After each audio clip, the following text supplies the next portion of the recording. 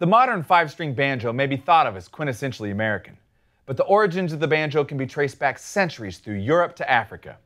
Here's how to put the right mic in the right spot for your banjo.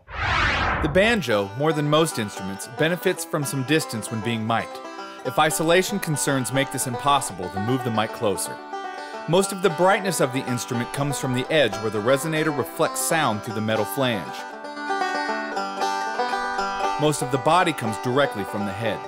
Experiment with aiming in this area to find the ideal placement for your instrument. Pointing at the center of the head not only yields a dull sound, but can also pick up excessive noise from the finger and thumb picks when close mic'd. Here we have an AT4041 small diaphragm condenser, 11 inches away, angled slightly under the neck.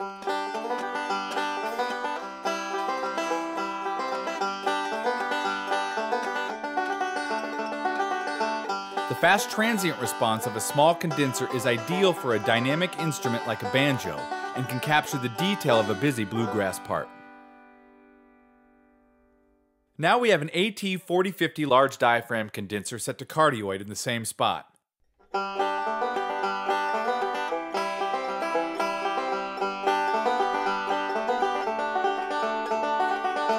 The open top end and extended low end response of the 4050 is well suited to this more natural sounding approach. Audio-Technica has the mic for any banjo. On the stage or in the studio, Audio-Technica has you covered.